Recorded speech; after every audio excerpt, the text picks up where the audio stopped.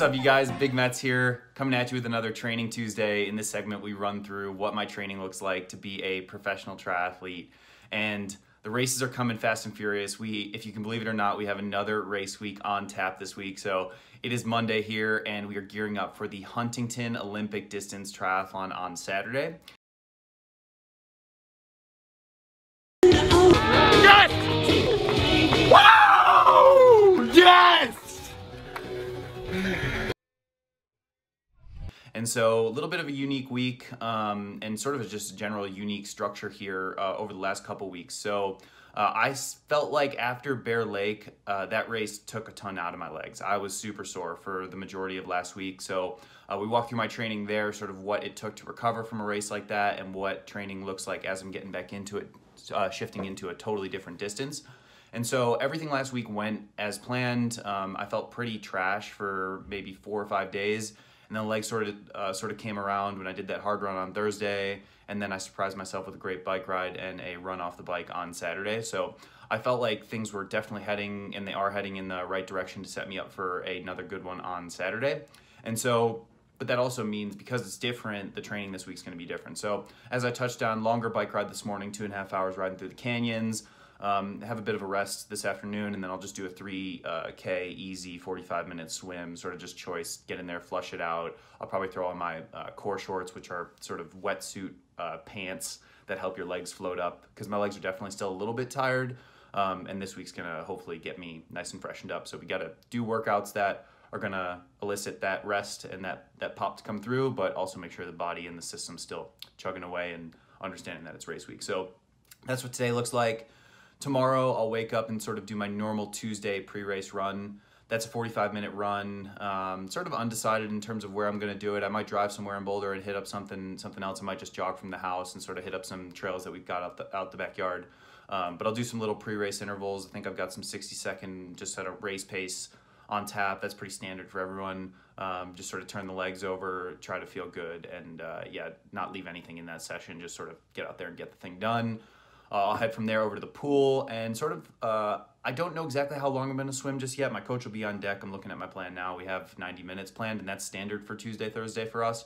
And it's sort of counterintuitive. You would think that in an Olympic distance prep, you would want to sort of shorten the load across the board. But for an Ironman and 70.3 guy like me, I think almost you go the other way, because you want to make sure that the legs are turning over, because it would be such a shock to the system for me to decrease my volume and intensity so significantly to the point where my body would say, hey, we're on a break, or hey, we're going to shut down. So I've actually got to keep the train rolling a bit here in the coming days. So I wouldn't be surprised if I swim 5,000 or 6,000 yards tomorrow after the run.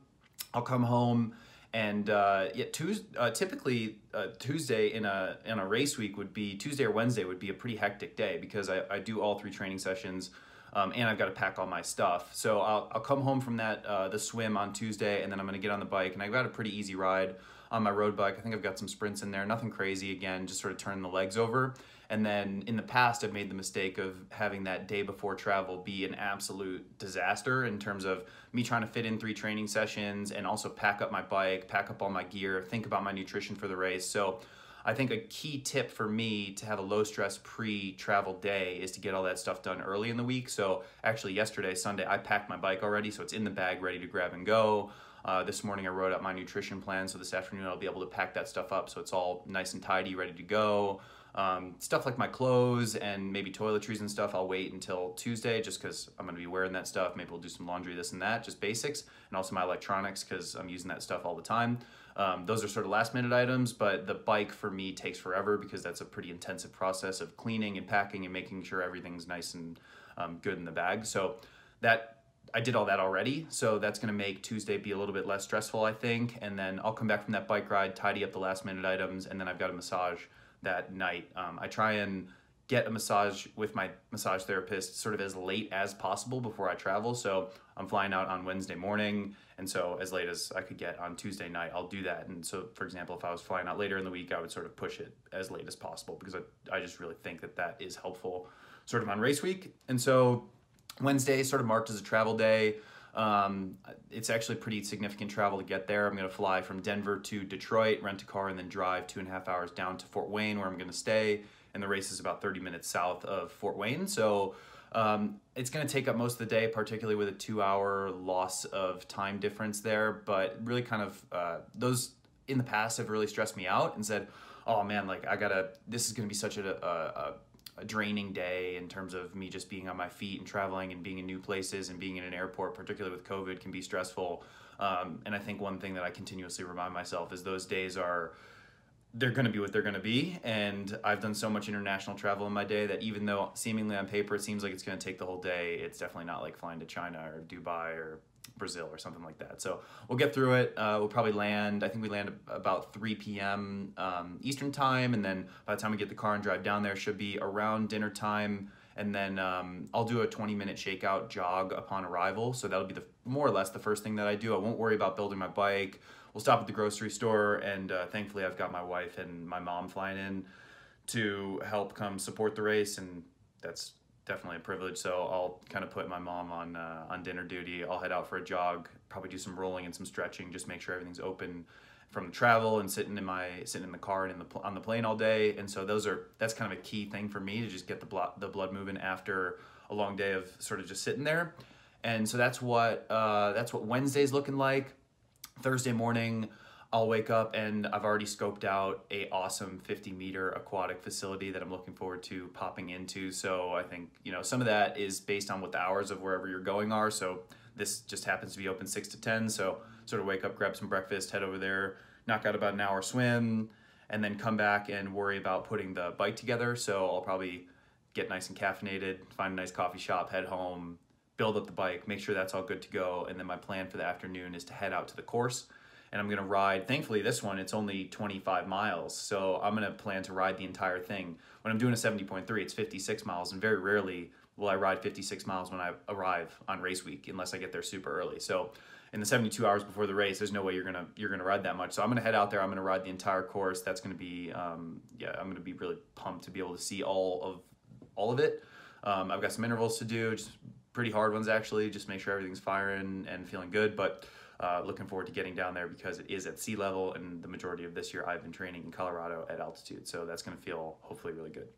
That is what Thursday looks like. No run for that day, which is again a little bit abnormal, but sort of just trust the coach in this taper and in this prep, and know that a day off on the run there is going to be good. And then Friday, standard pre-race. That's it doesn't matter sort of what distance I was doing. If I was doing a half, if I was doing a sprint, Olympic, Ironman, it would look kind of the same. 40-minute ride, 10 to 15-minute run, sort of based off feel, both with a short little micro intervals in there. And then in the afternoon, I'll try and get in the open water and do a swim. If it's too much of a hassle for me to drive all the way back to the race venue, I might pop into that pool if it's good and cheap and it does the job. I'm not super stressed about getting in my wetsuit because I actually did a wetsuit swim yesterday. So I think the common theme here on race week is for you to set yourself up, and for me to set myself up to be as least stressed as possible. And it's not always easy because it requires a lot of planning and thinking ahead. Thankfully, I've done this so many times that it's sort of a second nature for me to scope out the pool and know when to pack my bike and know what training sessions to do and know exactly what I have to bring. But for the beginners out there, I think the key is to, number one, establish what your training plan is going to be for the week, and then work backwards from a plan in terms of when you're going to maybe build your bike, when you're going to head to the pool, scope that out, know where the grocery stores are, if you're going to need to get any bike equipment, scope out where the bike shop is or where the race venue is going to be to scoop that stuff up. And I think it just comes down to planning. And when I'm a little bit out of practice myself, considering this is the first race that I've flown to in 7 months. So, you kind of get back in the groove, and it feels like second nature a bit once you get back into it. This week has felt good, kind of getting ready to fly and get ready to go do another race. But yeah, I think the key is to just plan and make sure that you can eliminate the headaches if possible. So we left off on Friday. Saturday is the race itself. Again, Olympic distance. Key for me on Saturday is going to be a big warm-up. I'm going to try and do at least 10 to 15 minutes of running with some intervals. I'll try and get in the water as much as possible, and then the race itself is probably going to be somewhere between an hour and 40 minutes and an hour 50 minutes. So pretty full gas compared to the 3 hours 45 that we did in Bear Lake. The intensity is going to be way higher, and the demand and the competition is going to be fierce and hot. So That is Saturday, and Sunday's a travel day, so might do a little bit of something, sort of just a choice day. It depends on how sore I am too. If I wake up and I'm feeling absolutely wrecked, definitely will not run. Preferably we'll do a swim, so if I can get back to Boulder after traveling and pop into the pool, that's going to be probably what I reach for. But if it's not feasible, then I'll maybe just do a little easy spin, and I might even take a day off and just go for a walk with the dog. So that's typically what we do after the race.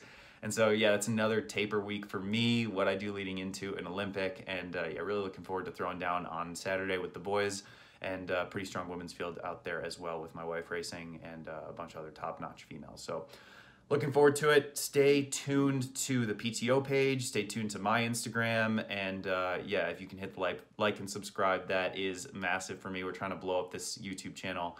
And yeah, it's just been really fun to sort of dive in and give you guys an inside look at what it takes to be me, and also hopefully I can pass along some tips to all you guys. So we'll catch you on the other side. We'll see you next week, and not really sure what training plan is going to look like after this race. We'll dive in and figure out what that is after this, but yeah, all eyes set on Saturday, so we're going to give it full gas. All right, take care, guys.